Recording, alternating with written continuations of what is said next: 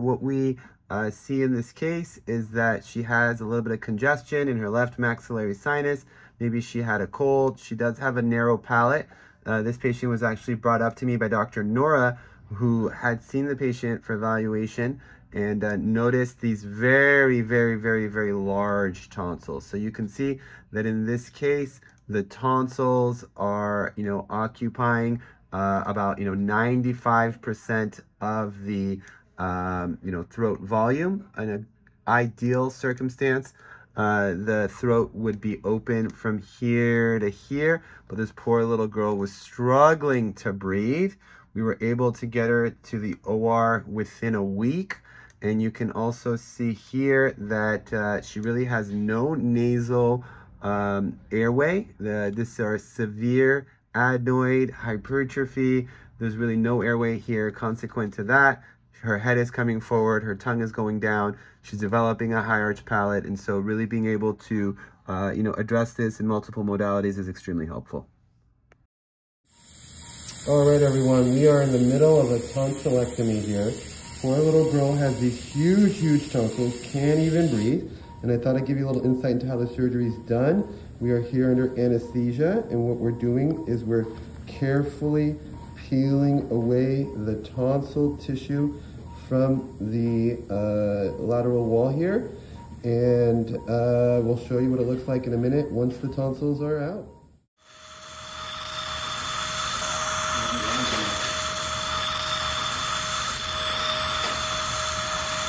It's called coblation. The radio frequency energy heats up the water, and the water gently ablates the tissue, sealing off the critical blood vessels.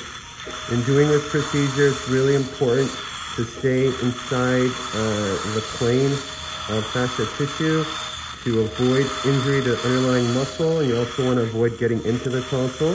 This is going to make the tonsil come out really nice and smoothly without any bleeding or injury. So here we are with the tonsillectomy. You can see this is grade 4 tonsils touching all the way. We're almost ready to remove them. So here we go, the last little stump of tissue. We had an excellent dissection. You can see that it requires a good amount of experience to get the tonsil out without injuring the surrounding tissue. And here it is, okay. Also coming out, and then we'll take a look in here. Take a look at the airway. Really good, nicely open. We leave a little bit of tonsil tissue behind for residual immune function. You can see we did a really nice job of minimal bleeding and good preservation of the underlying anatomy. Now on to the opposite side. Here we are exposing the opposite side, all right? And we're gonna again use the coblation technology to, gently heat up the tissue. Before I do this, I make sure to anesthetize the area. The coblation technology is a lot less painful to recover from, so I highly encourage you guys to ask your providers if they use coblation, and to make sure they have a good amount of experience with large tonsils in young children, because there's some small nuances that can actually make a big difference. So here is the right side.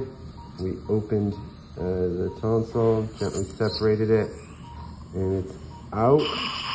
That's our tonsillectomy. Okay. Very minimal to no bleeding. We use the coblation to seal up any additional blood vessels. Looking really good. And now we will go to the adenoids. So we're going to take a look at the adenoids now that they're out. All right, so we're taking a look in our little mirror here, and we're seeing that we're able to see all the way up to the choana, which is the back of the nose area, and the adenoids looking a lot better there. And we've done our tonsillectomy. I just want to also point out that we have a little bit of lingual tonsil tissue on the side here, and so this tissue will continue to provide good immune support, even though we removed a lot of the tonsils. There's still some lymphoid tissue there to do the important immune function that it does. So that's our case here. We're going to go ahead and remove these red robins. Give me the suction catheter. And you're going to see what a different situation we have. Again, little to no bleeding with a really good meticulous technique. These cases can be complicated, but you know, in experienced hands, they go really, really well. And this child's gonna do great with her new airway.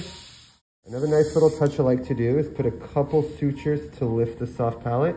You can see by lifting the soft palate, we're really gonna be able to open up that posterior airway space. It'll also shorten the recovery period. Not a lot of doctors use sutures, but I do like to do this move. You can see that as we lift the soft palate up, we're opening up that airway, making it easier for this little girl to breathe. We'll show you the final result in just a minute. All right, so we put a couple sutures in there, and you can see that it really helped to lift up this posterior airway space. So when she breathes through her nose, it'll be a lot less resistance. The adenoids have been reduced, the tonsils have been removed, the airway's nice and open, symmetric, minimal bleeding. We left a little bit of lingual tonsil tissue here for residual immune function, and we are so excited for her. She's now 1 week post-op, and take a look at her airway, totally wide, open, breathing so much better.